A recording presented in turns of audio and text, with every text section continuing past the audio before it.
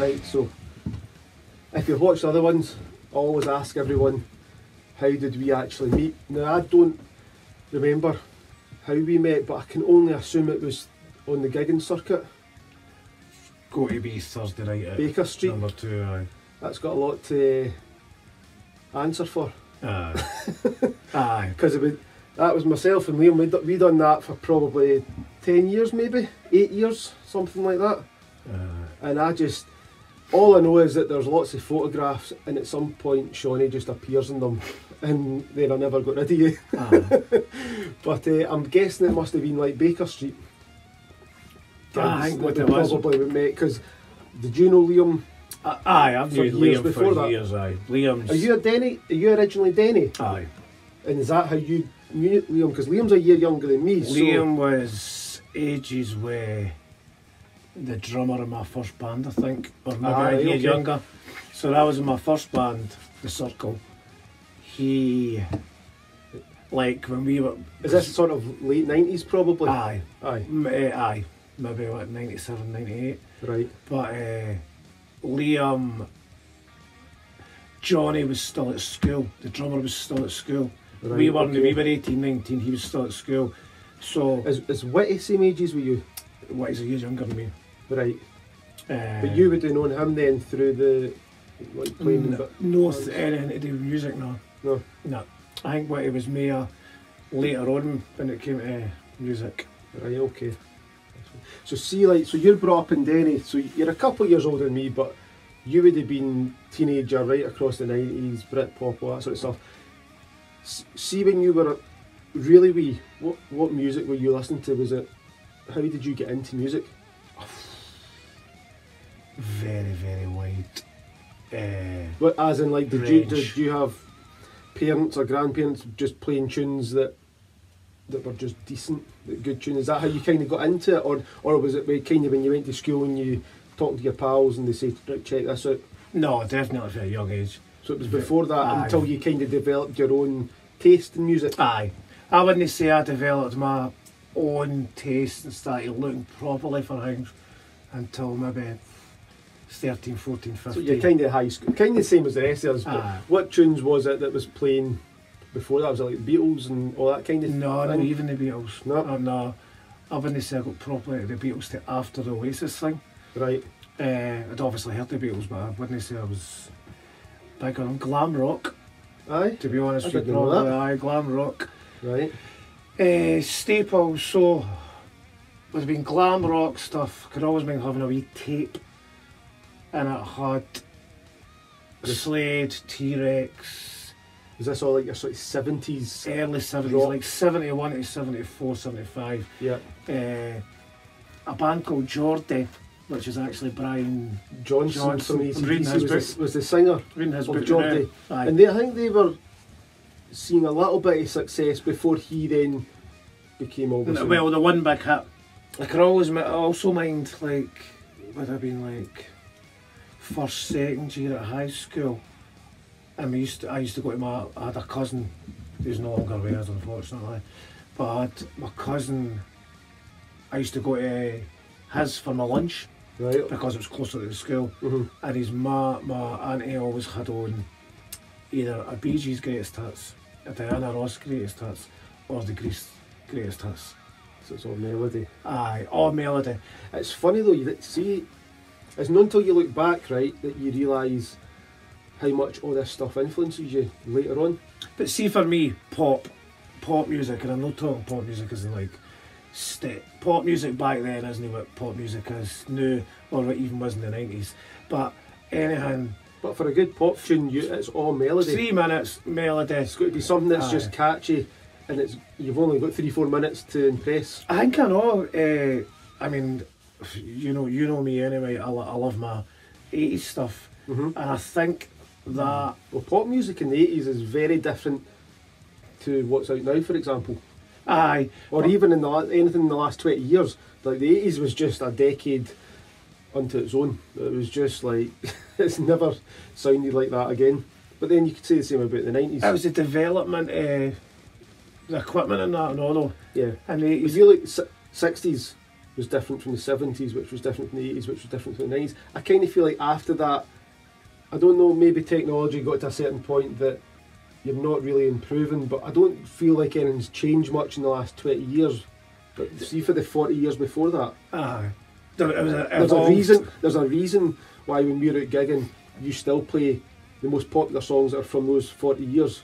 I had this conversation the other night with something. I mean, you could go on about it forever, but I mean, there's no much for the last 20 years you can pick that is going to get a room. Aye, and I've said this a few times. It's like see if you've got a new song that comes out now, it's got a shelf life, maybe 6 months, maybe a year, that you play it and it gets a good reaction, and then it disappears. But you play a song from the 60s, 70s, 80s, or 90s. You can still be playing that. You'll still be playing it in 20 years' time. It'll still be getting a reaction. But I think there's a lot. Maybe I don't know if that's a nostalgia thing as well. Maybe I think it's nostalgia, but I also think especially the 80s and still the 90s to an extent. Things like Top of the Pops were massive. So it was before or just at the start of satellite TV. So back in the 80s, you only had your 3, then 4 channels or something. So like Top of the Pops was getting like 15 million viewers every Thursday night. That would break a hit. But the other thing you've got as well though is music's so accessible now. But see, like back in the day, right? You'd go in, you'd save up, you'd get the album that's came out that you're wanting to get, and you'd play it over and over and over, and you'd study the wee booklet that came with it, and you were so focused on from the very start to the very end, whereas the attention span now is like you don't even need to download stuff. You've got like YouTube, you've got Spotify, but it can be like 30 seconds, now I'm bored, next one, now I'm bored, next one. Whereas I think our generation was maybe the last generation of actually properly focusing. I totally agree. Because it wasn't, all music wasn't accessible, so you just focused on what you had at the time, or your pal would come down and you'd make a copy of whatever it was they were listening to, and you didn't have anything else to listen to, so you focused on that cassette tape or whatever it was, and it's a weird one, like I don't know. Well, what happened as well, and don't get me wrong, because the streaming's got its pros and cons, but for us it's like up until the mid-90s you were still looking for maybe a new release coming out, but when what happened with the internet and then the streaming platforms, and was it Napster before? Yeah, Spotify, that was kind of 2000s. So what you got with that was I could then get, for example, an album or a hit by like the Zombies for the late 60s, which was at that point new music to me. Yeah. But it was like 30-year-old at that time, but it was new music to me. So you didn't have this urge or that like looking for the new. But here's another thing, and people will argue different points, but I always kind of think, see, kind of 2000 onwards, when I look at music, like there's still lots of great music coming out now, but I kind of feel like by that point everything had kind of been done. As in, like, seeing like the 60s, they were like creating music that had never been heard before. Same with the 70s, even with the 80s, even with the 90s to a degree. I kind of felt like by the time we got to 2000, everything has been done. So there's still plenty of good stuff coming out, but you could argue and go, that's just a rehash of. But then you could say that about the 90s. And it was said about the 90s in terms of, well, like Oasis and that. I thought Oasis influenced the Beatles. But what I think about that, from that point of view, is I think the last time I'd heard it's something like 150,000 new tracks are uploaded to Spotify every day. And I think there's something new coming out. It doesn't matter how good it is, it's getting it gets lost in the sea of songs. But on the flip side, you're living in Denny. You can sit in your bedroom, record something. There's a chance somebody in America or Australia could hear your song, whereas when we were, there's no chance that anybody outside your street would probably hear it. Anything. So there's good and bad things. But see, like, so obviously you've been into music, same as the rest of us, just kind of growing up.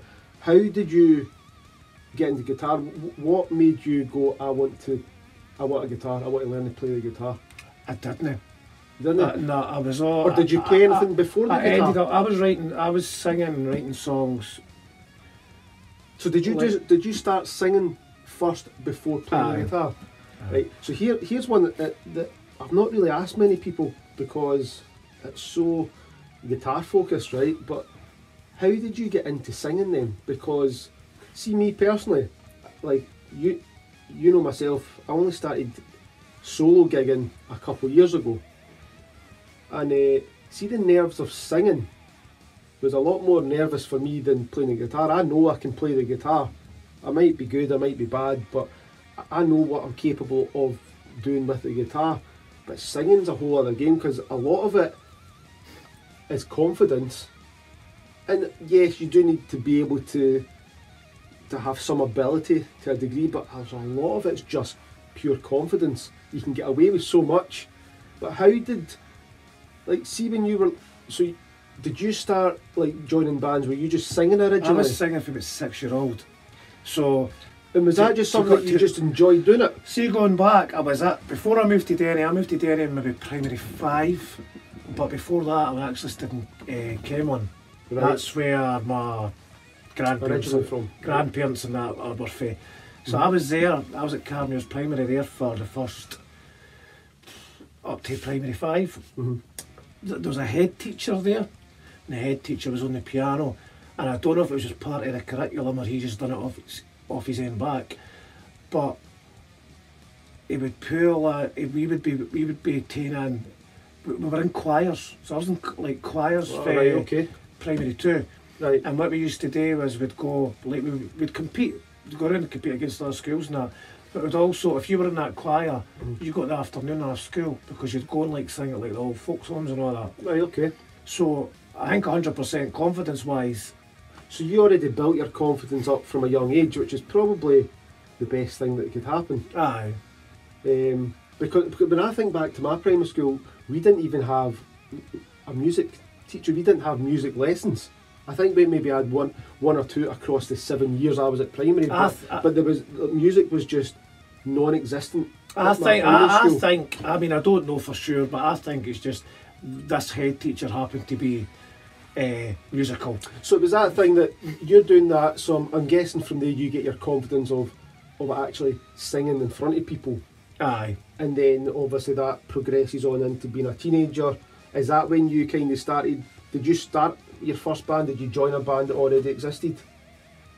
How did you kind of get into the music scene when you were a teenager? I started a band. So was it just simply, I'm a singer, I want to start a band, who do I know? How did you go about starting your own band? Because it's very different back in the 90s to now. I think I had a click moment when I was maybe about 15, but I was writing songs, we were writing lyrics and melodies for and how primary 6, primary 7. How did you remember them, or was it simply, if it's a good song I'll remember it, if it's a bad song I won't? Like, see if you're like... Aye, probably. I mean, I wouldn't really know at that age, but it was just... I'd have like a cheap keyboard, so I could play melodies. I couldn't play chords or anything. But you would figure out the melody, that sounds good, that doesn't sound good, I'll do more of that, I'll do less of that. But I think what that gave me was, by the time I got to 15, 16 years old, I'd had a couple of years of kind of doing that just for my own pleasure, that it kind of knocked a lot of the shite out the way. If you know what I mean.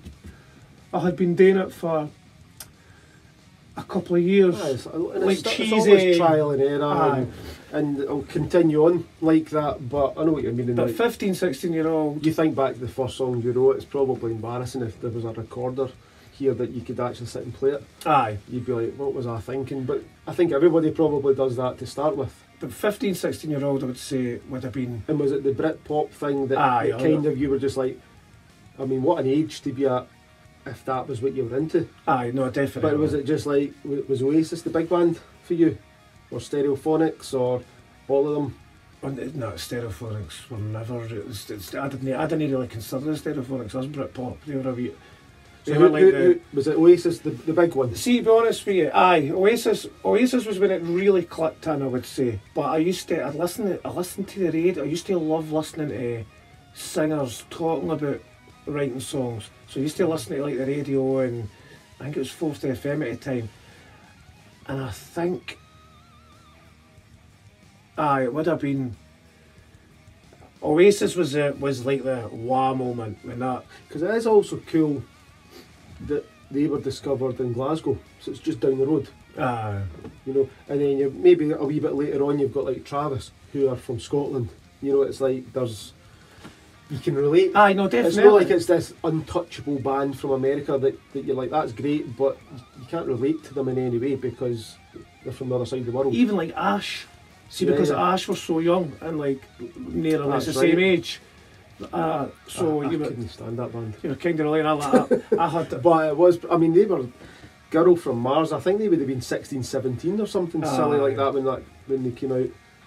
But no, back then. But I would have said Oasis probably. But Oasis wasn't really. I mean, Oasis is a complete love or hate debate with them, with loads of folk. But there's no doubt, and for me, I mean, I've never really listened too much to them after like the third album. But back then, though, it was cultural. It was the age of it. Inspiring to see, because it was a movement, and it was one of those things. I heard Noel Gallagher saying in an interview once that there was this small period of time where they hadn't quite reached the huge success that they got, but there was this small period where they were just, their set list was just, it was all just like instant hits, but they were also the same age as the audience, and they were writing about stuff that the audience could relate to before all the money started to pour in, and it was just like, you know, he says for a small, like maybe for a year, he says it was just this golden period of just it being amazing,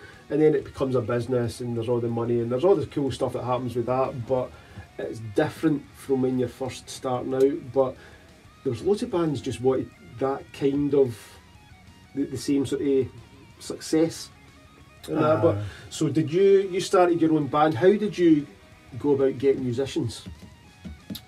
Or was it just pals from school that you knew already playing the guitar, drums, things like that? Aye, the two bands, I think I've been in like three, but my two main bands that I've been in, I taught the bass players how to play, which is really ironic because I can't even really play the bass myself.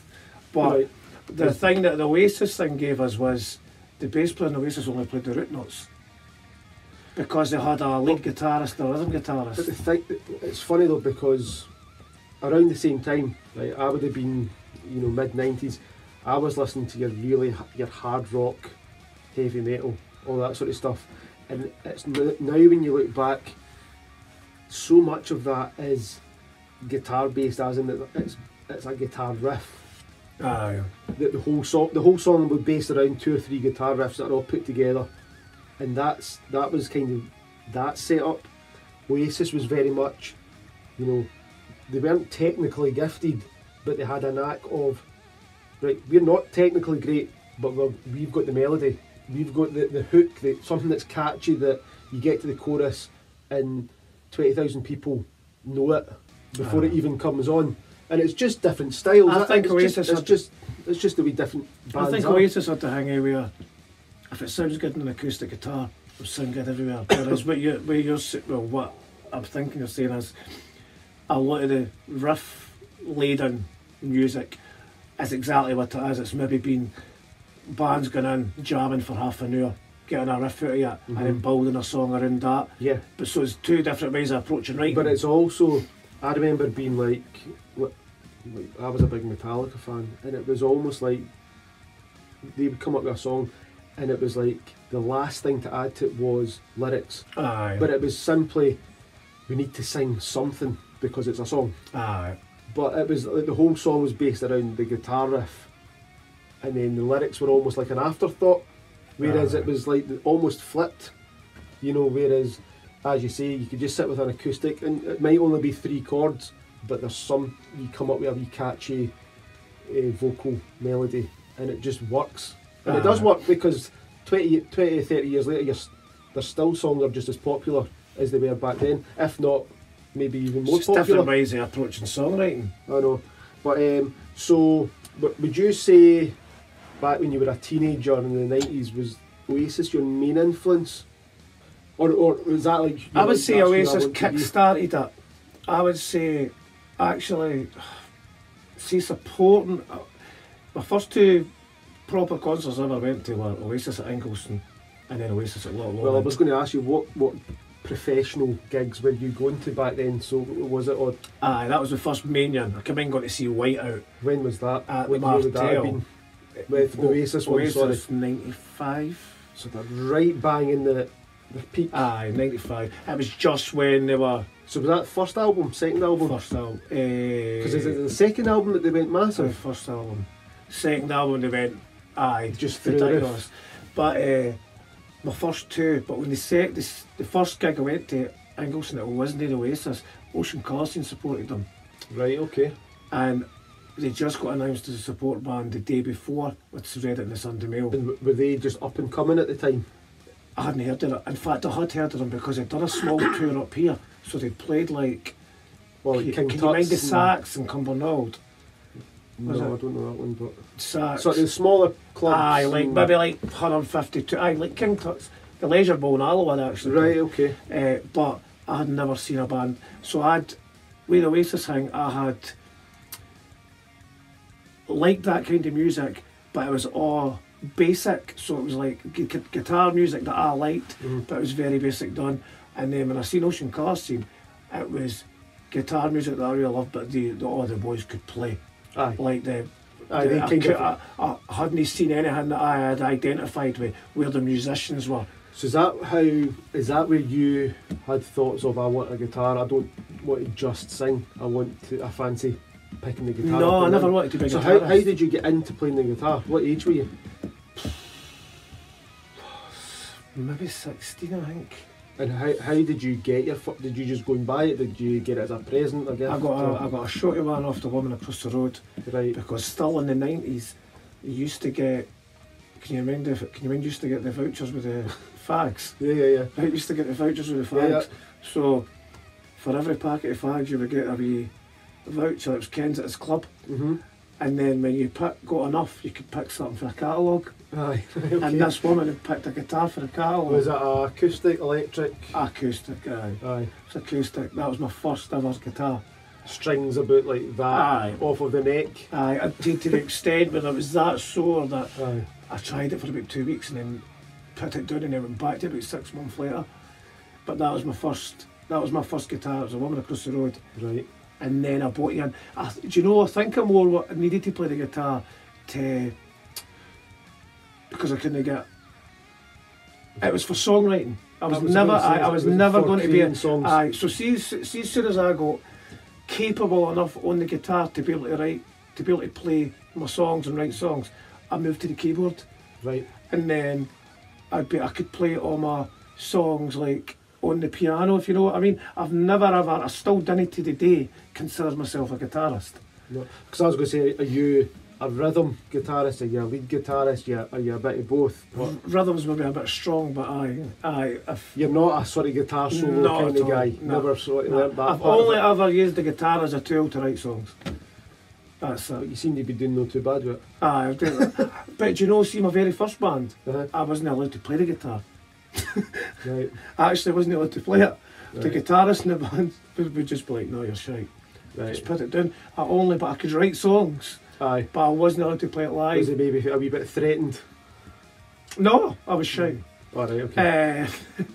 But Stepping on his toes, basically. the thing that got me half decent on the guitar was after my whole kind of original journey had stopped and I started playing the covers in the pubs. But how did you just learn yourself? Did you go to someone for lessons? Did somebody show you the basics? I had an uncle that could play, he showed me a couple of chords, Mhm. but what I would do is I would go down and it was very basic, but in fact I had the better reading video.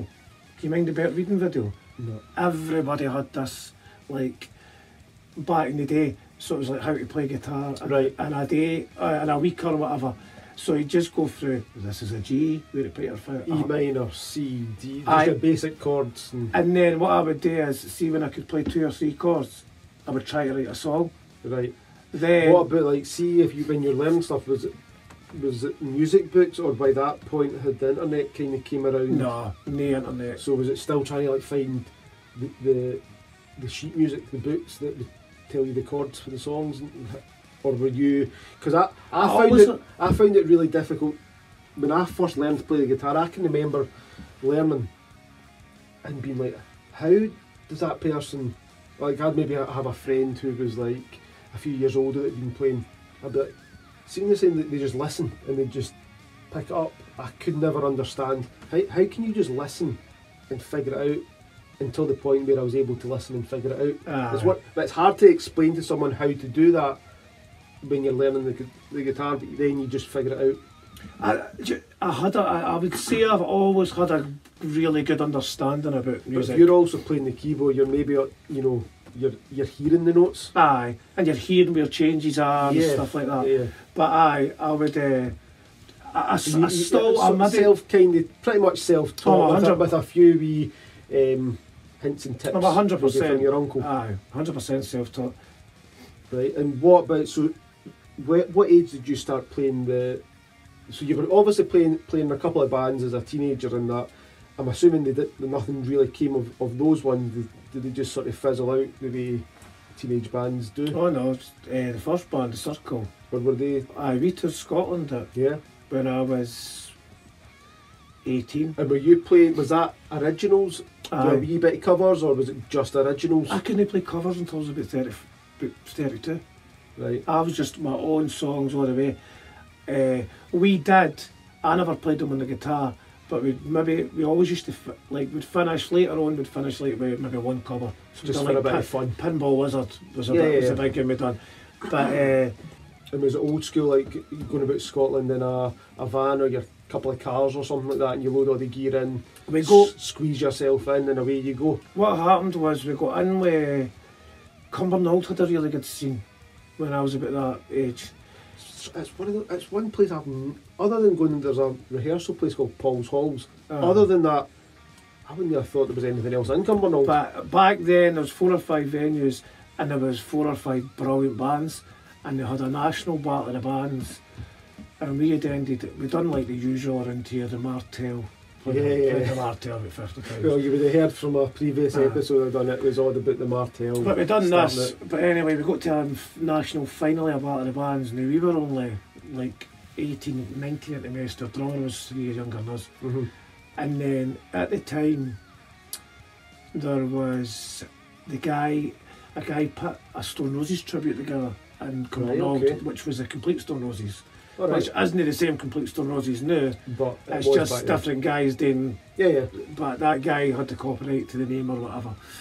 And but back then they were big, so they were playing like 600, 700, 800 capacity venues, and even higher because the Stone Roses had split. Yeah, and they were obviously massive. And it's no like now where there's like 6 or 7 different Stone Roses tributes, but we ended up getting them in them. So at 18, 19 we got to play, so we toured Scotland, which was Dumfries. The venues in Oak would have been Strathclyde Uni. In fact, we played Strathclyde Uni before we done the tour. The band called The Circle? Aye. Right. Strathclyde Uni, Liquid Rooms, which at the time, in fact we played the Liquid Rooms in Edinburgh. Aye. Yeah. So I think the Liquid Rooms was like 700 folk. The Lemon Tree in Aberdeen, Dundee University. Yep. So I know we'd all the big cities. Aye. So we'd done all the venues that weren't quite the big ones, but they weren't quite as we. All the 5, maybe 5, 6 hour sort capacity. of like the next step up from just your bog standard. But I know we had that. I had that like 18, 19 year old. So we had to get a drummer signed out of school. Right. Okay. You had to get signed out of school to go to tour. So what happened? Like you go into your 20s, did that just fizzle out? Was it? Aye, just life. Just life gets in the way, kind of thing. So, were you quite? When did you start playing covers in the pubs? Oh, were you quite like late on, like aye. In your 30s? Aye. Aye. So maybe have you only been doing this maybe the pub cover thing, have you been doing that maybe 10 years? Aye. Right. Yeah. And how did you get into it? Money. So that was your Quite. motivation for doing it. But did you, obviously, we've already, we met through you were coming along, see myself playing gigs. Did you just kind of start learning songs and take it from there? I stumbled on it. So I had the folk that had the crook, I'm sure it was a crook, James and Lisa, and they'd offered me a gig, and at the time they were like, "We'll give you, I can't remember, £150 or whatever it was at the time." Which hasn't really changed much since then, to be honest with you. But some a bit inflation there. But they'd say that, and at the time I was like, "What covers can I do?" So I kind of wrote down like, what do you know? What could I maybe get away with playing here? Yeah. And I had about 20. I think I kind of mustered up like 25, 30 So songs. is it that same old thing where it's like, because the amount of people I've spoke to, and they talk about their first gig, and just playing covers in the pub, and 3 hours is a long time to play. Aye. Especially if it's just you. You've not got a band backing you up or 4 other guys to rely on. I don't think people realise how tough it can be starting out. But a lot of people, they go, I only had an hour and a half, I only had 2 hours worth. And so you play that, everyone's had a drink by that point, in which case you then just play it again, or you pick the best 15 songs that you've done, you just play them again and nobody really notices. Was it kind of like that? And then you just keep adding and you keep adding, and you maybe go to a gig and you see somebody playing a song and you go, that went down really well, I'm going to do that. And you learn it. I think there's a wee moment with anybody that plays covers. I mean, I struggled with it at first because my background wasn't playing covers. Mm-hmm. Whereas a lot of folk that are playing, they started off with playing covers of their favourite songs. Sometimes they don't progress on from that though. But sometimes they're quite happy, and there's nothing wrong with that. No, totally. They're quite happy just doing covers. I'm probably like you. I do it, but I do love the whole creating my own music, even if nobody even hears it. Do you know? No, totally. And it's about like. It's like a mental thing. Do you know? It's just different backgrounds. It's different backgrounds. My background wasn't fake covers. Yep. My first songs that I could play on the guitar were my own songs. They weren't the cover songs. But how did you see going into the pubs? Because I think I was similar to yourself. I always played in bands. I always had another 3 or 4 guys sort of behind me, and I was never the front and centre. I was always like the lead guitar. I was always the one off to the side. So you'd have your wee moment to shine when you do your guitar solo or that, and you'd help write the songs and all that, but I wasn't the main person. So it was a big change. Even when I was in the pubs doing covers for 10 years, Liam, I was jamming with Liam. Liam's obviously front and centre doing the singing. I'm playing the lead guitar, and it's weird because I never realised until I switched position to deciding that it was kind of during lockdown. I think, I'm going to learn to do the rhythm guitar, and I'd never sang in front of anybody other than doing backing vocals, which is a whole other game. But see, once I started doing it, I was like, no, I think I can do this. But it was funny, I used to me and Liam would do a 3-hour gig, and at the end of it, Liam's drenched in sweat's pouring off him, and I'm like, no, too bad. And then see when I switched it around and it's the same thing. See, singing and playing rhythm for 3 hours. There's a huge difference between doing that and playing a lead guitar and just accompanying someone and hopefully doing whatever they're playing, you making it sound that little bit better. But I still enjoy doing it, but it's very, very different. But obviously, switching and saying, right, I'm going to learn to do the rhythm now, because I was a lead guitarist, I wasn't a rhythm guitarist, and I did singing, but it was always recording, so it was in the sort of privacy of my man cave or whatever, and I wasn't one for doing it in front of people. I even felt awkward doing the backing singing with Liam, even though I kind of got used to it. But in hindsight I go, right, those 10 years of playing gigs, doing backing singing and that probably helped prepare me for when I actually then decided to do it solo, because very quickly I then was like, I can do this.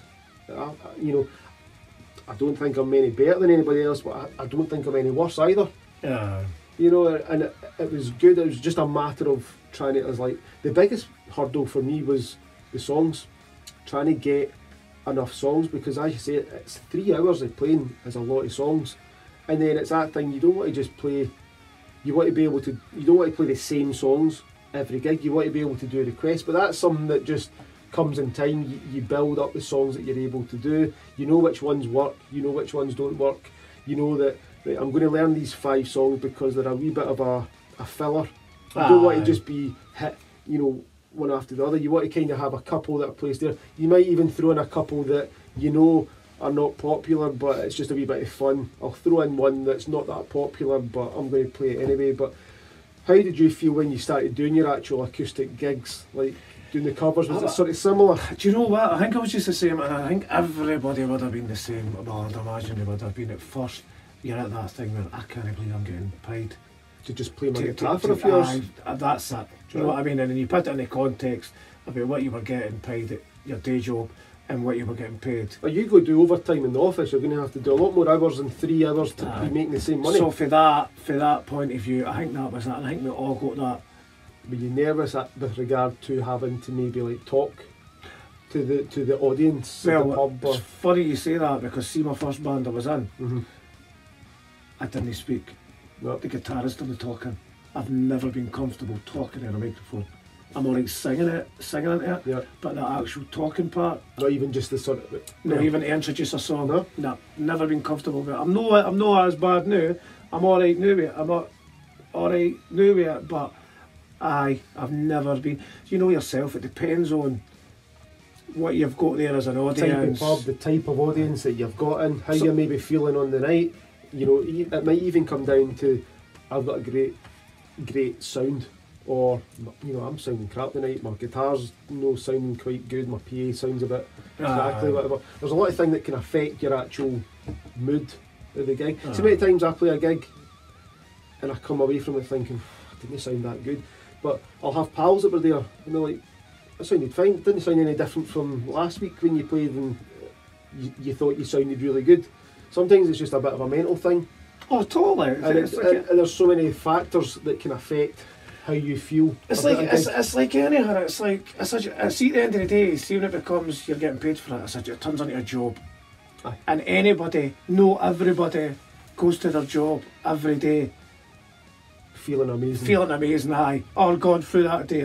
We all hear it. Well, even anybody, even in a 95, will be at some point. Will just be like, thank fuck that day's over. Do you know what I mean? Do you?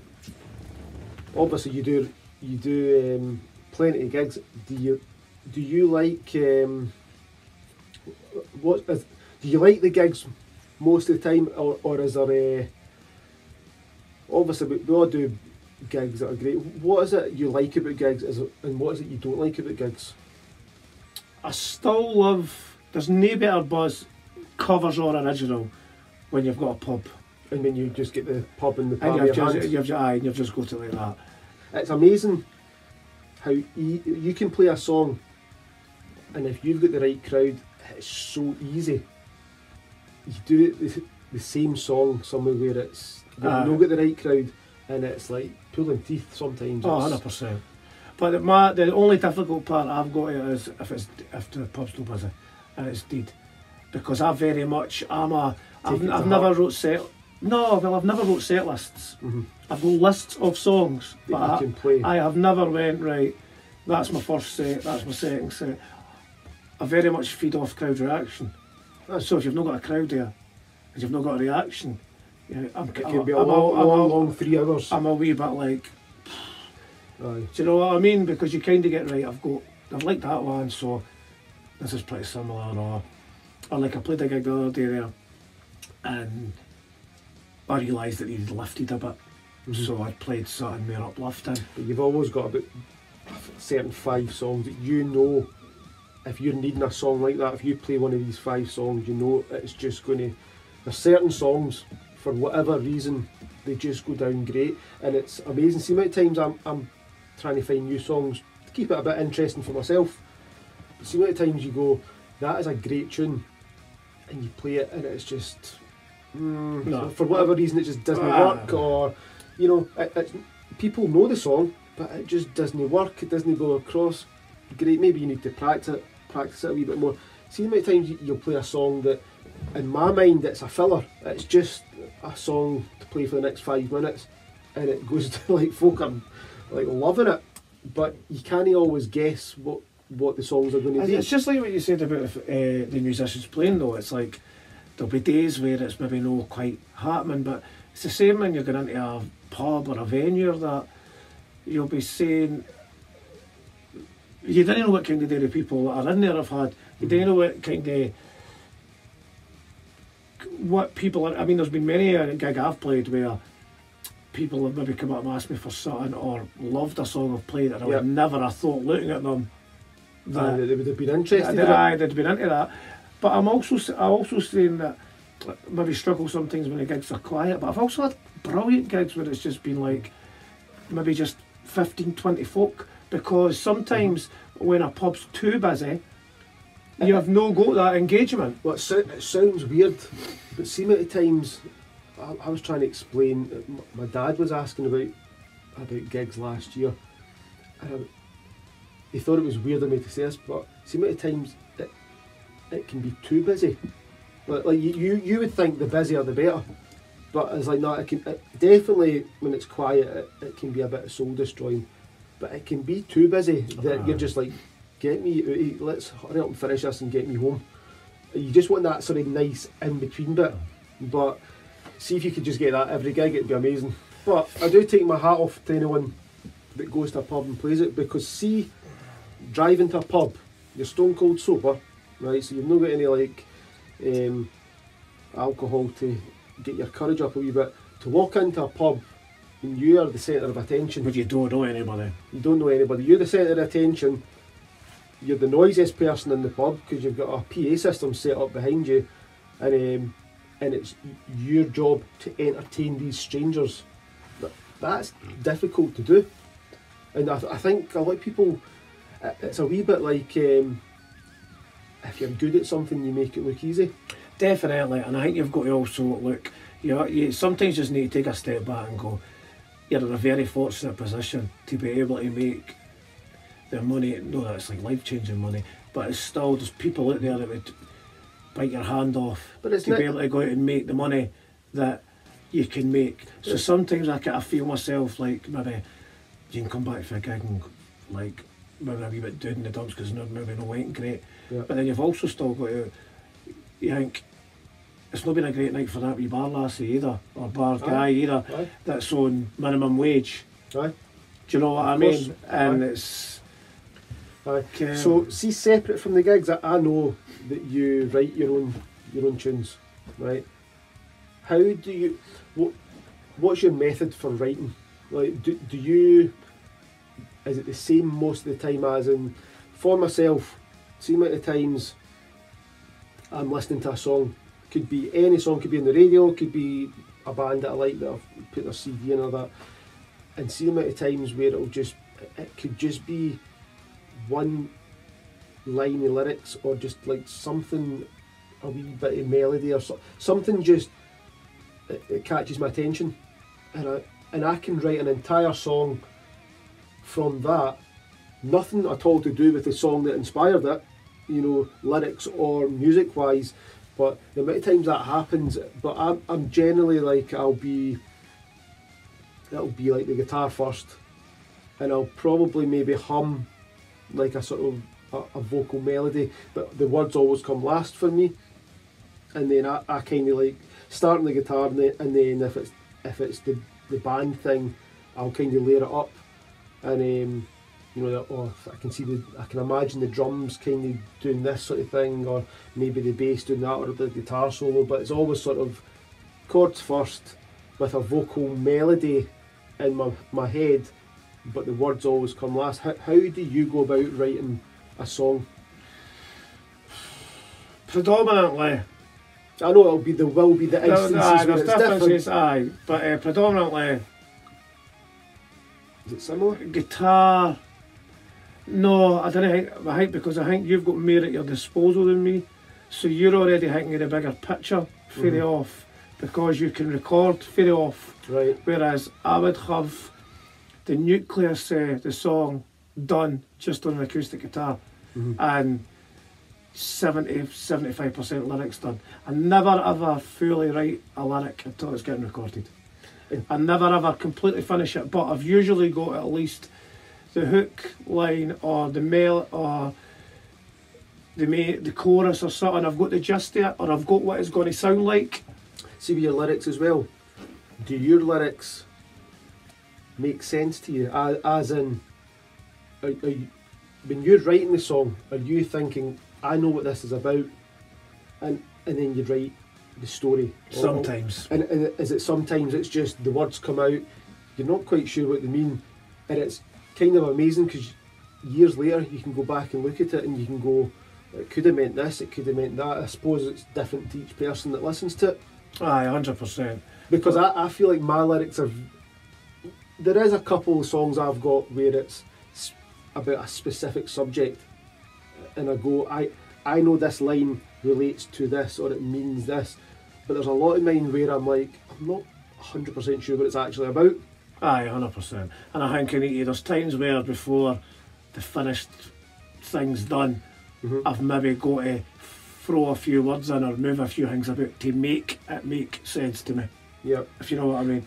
But a lot of the stuff I've got, I would say I have just... Do you know, I always find maybe like my first verse, my chorus and the first bridge or whatever is, it's always maybe when it comes to like, fuck, I need to make this a wee bit longer here. A bridge section or something different at the I recorded end, one this year where the full song was done, but I got to a middle eight and I had the middle eight and I didn't know quite what to do with this middle eight. Yep. And I tried a few things, but it took, because the guy, Mark Malady who I'm recording with, it's been like 8 months, it might even have been longer than that, between the first take, because we knew it wasn't right, we knew the middle eight. It took about 8 months to get going, that's what needs to happen. So do you enjoy recording? Because I know now I do, I didn't used to. There's some people that they're like, I really don't like recording, but I'll go in and do it because that then allows me to then play the songs live. I enjoy recording if somebody else is doing the recording. Whereas I really love the creating process. Trying this, trying that. I love seeing something built from scratch. You know, where I've maybe got a wee recording on my phone of me doing this. Well, I've got a wee sort of verse chorus idea, and then you see it progress right through to the end product. I like that, but I know there's some people that they do it purely because they need the song recorded in order to play it live. I think the thing is like there's like a 10-year gap. I done a demo maybe about 5 years ago, which was kind of like the stepping stone to stuff I've no longer recorded there. Was that the one you gave us? Aye. Yep. So I done that just for my own pleasure. But there's been like a 10, in fact maybe longer than that, like a 12-year gap between the Shermans last recording and what I've been doing now. And the difference in how you record has evolved so much since then. So when I was in the bands, it was pretty much you rehearsed your arse off until you got the songs right. You go in, you recorded it as you rehearsed them, and you maybe put a guitar overdub in and a backing vocal. But it's and that pretty would be, live though. That would be but that would be the only things on top here. Whereas now, and you'll have done it yourself, you can record and record it's not, you could keep going to it. I find, it depends, maybe everyone's personality is different. I think sometimes if you're a perfectionist though, it can be a hindrance because you could spend forever. 100%. You know, whereas there's something nice about, see if you're, like when we were younger, for example, you would rehearse because you had to have it right, because when you were paying for studio time, you had to know your stuff inside out, and you didn't have time to try this and to try that. You had to have it sorted before you went in. As you say, you could maybe fix a couple of wee mistakes or add a couple of guitars here and there, but it was that thing where if you're paying for 10 hours of studio time, you need to make sure you know what you're doing. Whereas if you've got your own recording stuff at home, you could spend 100 hours and you're still messing about with stuff, almost to the point that you're like, is it even improving the song? I don't even think it's perfectionism. I think it's just there is that much you can do now. I don't think it means that you're a perfectionist, but I just think you can't leave it alone. It's not to do with perfection, it's just to do with Do you think you've that got so much that you, whereas before, I mean, I'm going, when I was first recording, it was on like one of the 4-track Tascams. Yeah, I had one as well. So you only had the 4 options unless you started. But it's interesting what you can try and do when you're limited. So you're actually more creative that way sometimes. Whereas now you could have endless amounts of tracks. You could have like 100 tracks. Aye. If you wanted. Well, I've got like. Do you find it hard to finish a song? To go, the song is complete, it's finished. We don't need to add anything more to it. Nah, because I've only Or really. you pretty much like, I know kind of what I want with this song, and I know when it's like that's it done. Let's move on to the next one. Aye, pretty much. So see the songs that you've sent me quite a few songs in, over the last year. Is that just solo stuff that you're working on, or is that a band? I'm not sure yet. So it's been recorded solo. So it's been recording just me and. Or it's it's ideas that you wanted recorded properly, but you're not sure what you're going to use them for going forward. Aye. Because they've been sounding good. I let Alison hear them.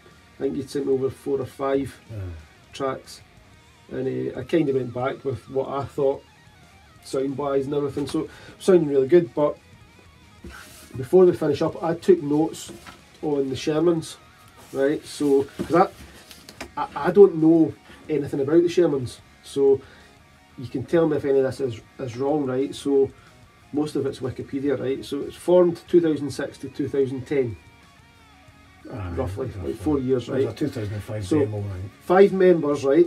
Was it yourself, vocals only? Is it just you singing? Because I've got down here, there's Graham Middleton, so what's he playing? He was lead guitar. Lead guitar. Nick Cheatham Was rhythm guitar. Rhythm guitar. So that's your 2 guitarists. Kenny MacDonald Bass. And Dave Cumming drums.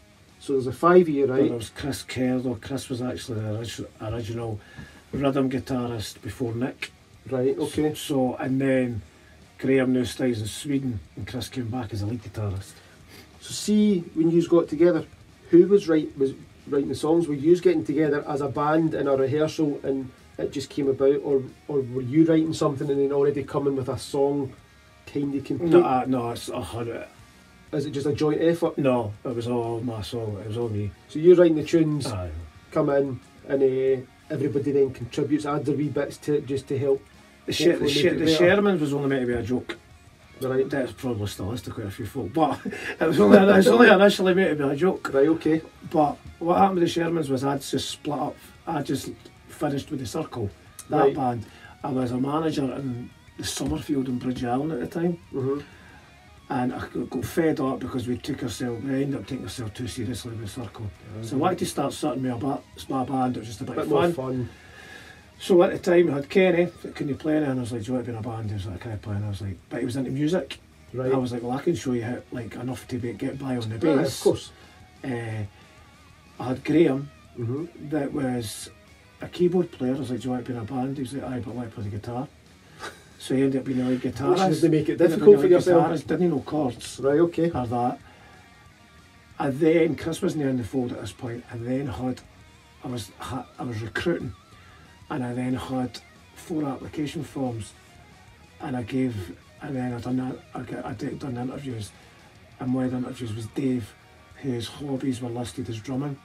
Ah, right, okay. And I was like, I'll give you the job if you drum in this band. There you go then, eh? So it ended up so the first couple of practices you can imagine were fucking shambolic. Aye. It's the same with most bands. But Graham being a keyboard player, playing the lead guitar, worked really well because he didn't play the chords with other rhythm. He just focused on the lead part. Aye, he just played lead. And the me solos just played lead a bit. But what you find though is he probably, maybe not even on purpose, creates a different sound. He did. Because you get a lot of bands where when the lead guitarist isn't doing the solo, he's just copying what the rhythm guitarist is doing. That's like when myself and Liam used to play gigs, people used to come up to us afterwards, especially other musicians, and they would talk about how they liked what playing. Because see the amount of times I would see 2 guys playing in the pubs, and they would both play the same thing. So they're both playing rhythm, and I'm like, it's just overkill. Like, why are you playing rhythm if this guy's already playing rhythm and singing? Whereas what I used to do was I would always try and play lead. So even when it was a rhythm part, I would play it different from how Liam was playing it. So I'd maybe pick the chord, or even if it was 2 notes. pick the chords, or I'd maybe do a wee counter melody that just fitted, and then you'd have your guitar solo bit, but it built a different sound, and that's kind of, it's almost similar to what you're saying with the Shermans. I know, definitely. The two guitarists. What happened with us was, because he has lack of ability on the guitar and Kenny's lack of ability on the bass, what it done was it let the song breathe. And what happens with a lot of bands, and you'll have been in the band yourself, Yep. and there was bands about that time, there was some cracking bands about the time we were about, but there was also bands where they were fortunate or unfortunate enough that every single one of them was brilliant. Yeah. And what ended up happening was it was just overload. It was too much, because the drummer was amazing, the bass player was amazing, the guitarist was amazing, whereas with us, we didn't have that problem. Well, that's the other thing I'd found when people used to speak to us about the setup that myself and Liam had, was the reason that I think it worked so well was we both knew our place. Aye. Right? Liam was there, main guy, playing rhythm and singing. I was there, adding lead guitar and hopefully making whatever Liam was doing sound that bit better, but it wasn't this fight for the spotlight. Whereas what you find in a lot of bands, especially when you've got a lot of talented people, is it's like everybody's fighting for the spotlight rather than contributing their own wee part to make the overall sound better. 100%. And there's so many bands, I mean, musician wise, they're brilliant, but everybody's fighting for this spotlight, and it's like if they were to take a step back and go, let's just play what we need to play for the greater good, it can actually No, sound totally, better. but what I'm saying coming from me is we didn't even have that option. Yeah. Do you know what I mean? But it worked for us. It sounds like they maybe unknowingly each of them ended up approaching their instrument different from the norm because of maybe lack of ability, but it had a good result though. Aye, no, it was. We played to the song. The song was the key component. I mean, I used to... And if you're already coming with the song, you know, the basic song already, this is kind of what I want it to sound like, and then they start adding other bits, it's actually, you can see why it would have a unique sound to it. See, what you're saying there about, what you were saying about a couple of minutes ago regarding how we used to record, where you were spending money on the recording, you needed to get in, you needed to make sure everything was alright. Yeah. I was also like that with rehearsing. So I've always hated jamming. I don't like jamming. Mm-hmm. I've got to know what I'm going to be playing. Yeah.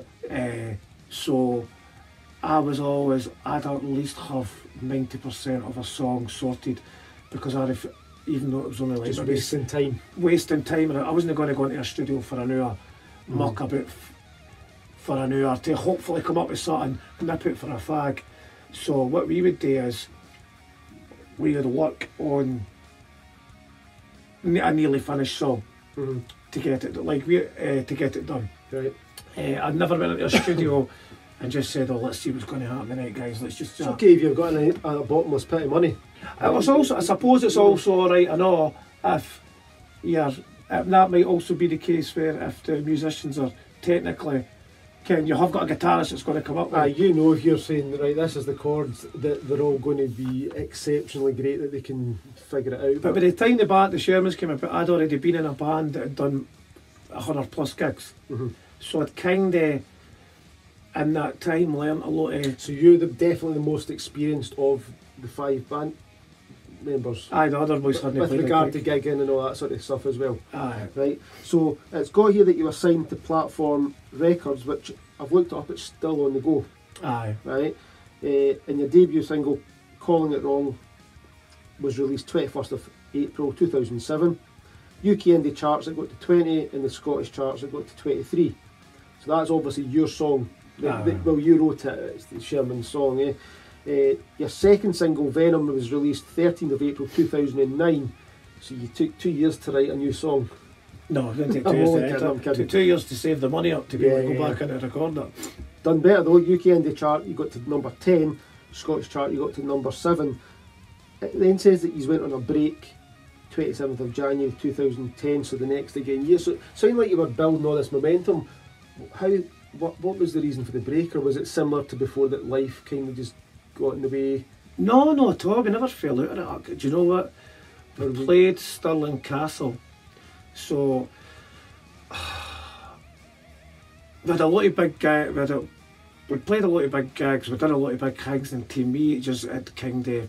Did you just feel like it wasn't getting to the next? Aye, if it was going to get there, it would have already happened. I'd kind of resigned to myself to the fact that do you know what, this isn't going to happen. They ended up going to Stirling Castle. See, here's a question for you, right? So that's 2010 that he's kind of took a break, right?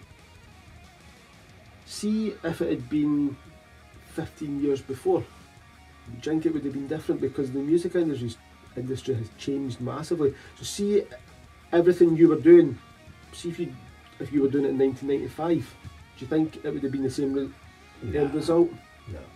No.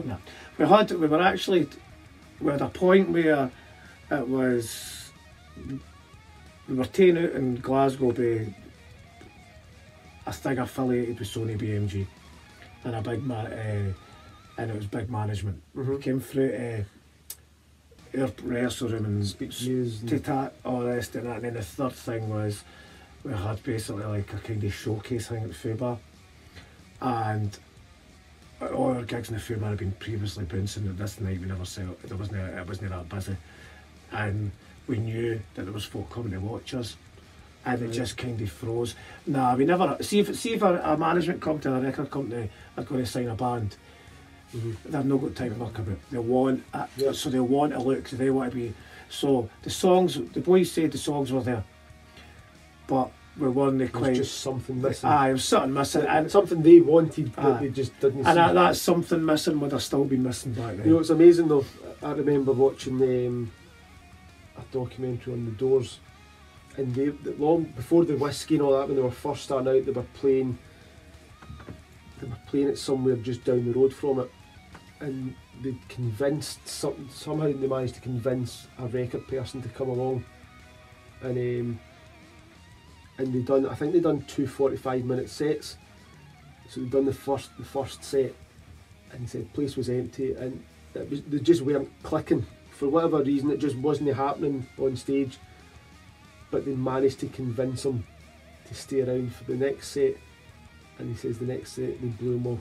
It blew his mind. They were like absolutely amazing, and it's just it's in the film, isn't it? I don't know, but I love hearing stories like that where you're just thinking, if that guy had just turned and walked rather than just stay an extra 50 minutes and watch them for their second set. But then it's amazing. But there's part also as well. It's a different time. Aye, and then as no.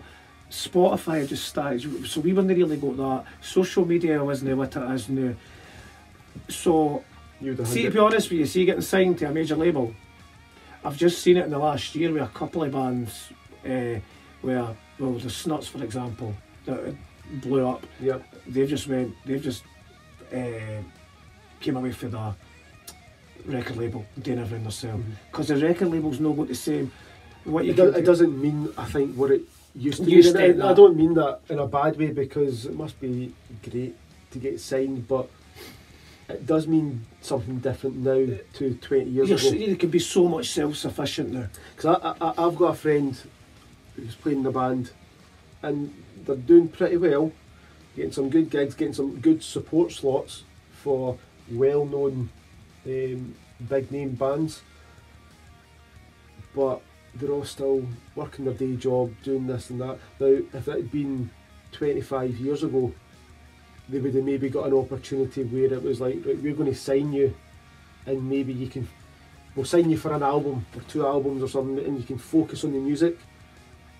But they don't seem to get that push now, and it's a shame, because they're really good, but they're just, it feels like they're kind of stuck, like they can't get to the next level. I think and part of that is I think the record label is just so different now to what it was 25 years ago. I think the last I listened to a podcast recently and it was a guy that was at Andy McDonald, I think it was Go Discs he had, which was Paul Weller. Yep. And then you had Alan McGee with Oasis, obviously. That was people that had record labels because they loved music. Yeah.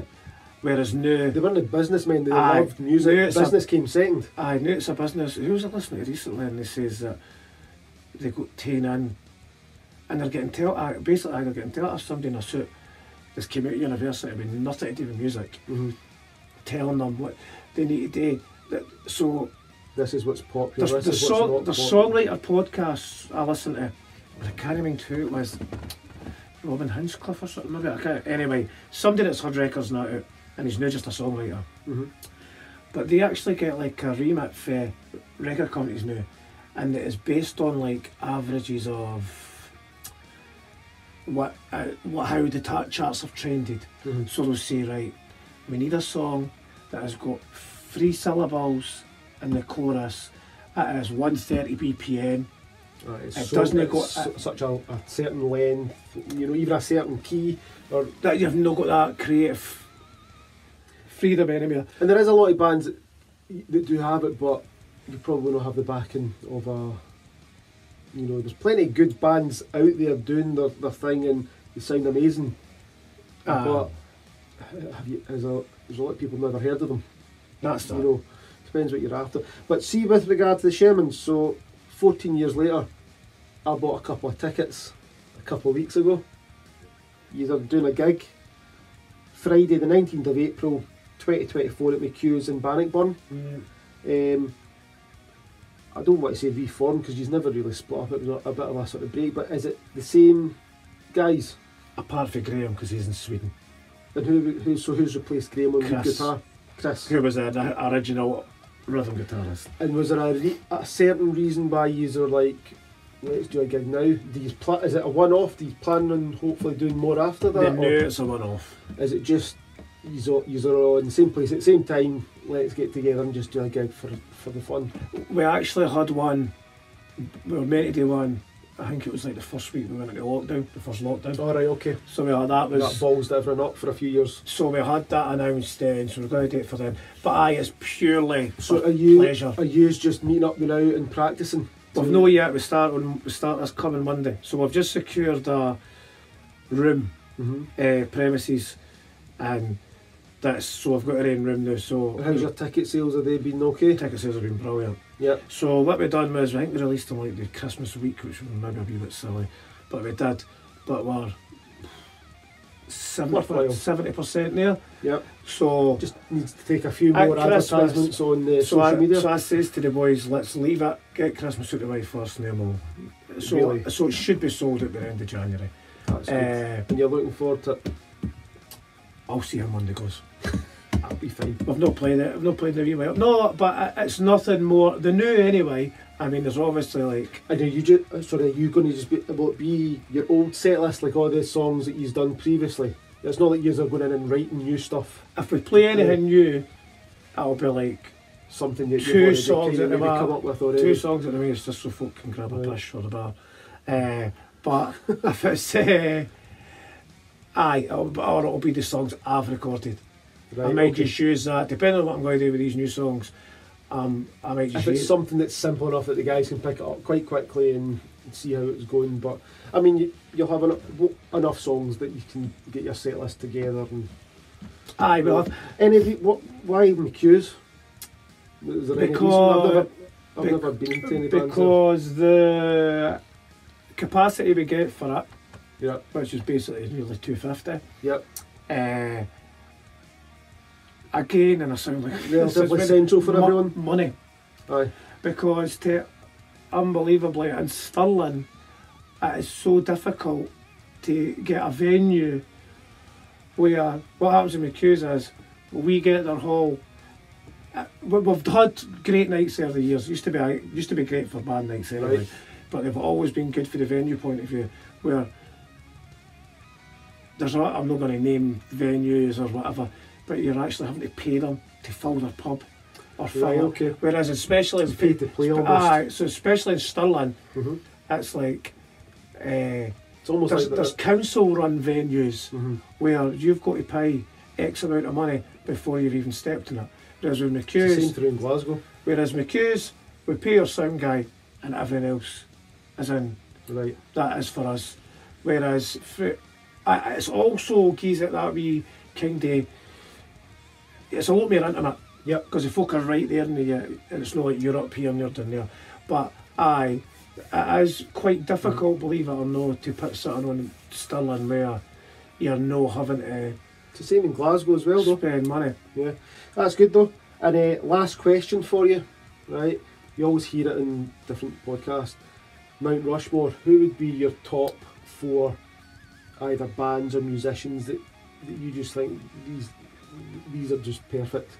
Either whether it be as a songwriting, as just a band, performing. Who are your 4 top ones that you just like? I've had to see one. Other than myself, I've not really got 4. I really haven't. just one, just me. Because I've never been. Can't you say yourself? I've never been into I've never maybe had 8 albums for the same band. Aye. I've always skimmed. I've always been very much a kind of greatest hits. As I know any songwriters who are just like, I just love their stuff. Maybe Crowded House actually. Neil Finn. Yeah. Crowded House. Anybody that I wouldn't expect. You got any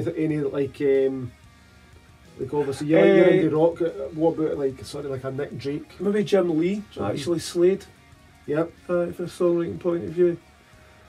What about performance wise? Is there any bands you're just like, maybe in their prime they were just untouchable? Yeah, I'd love to have seen The Clash.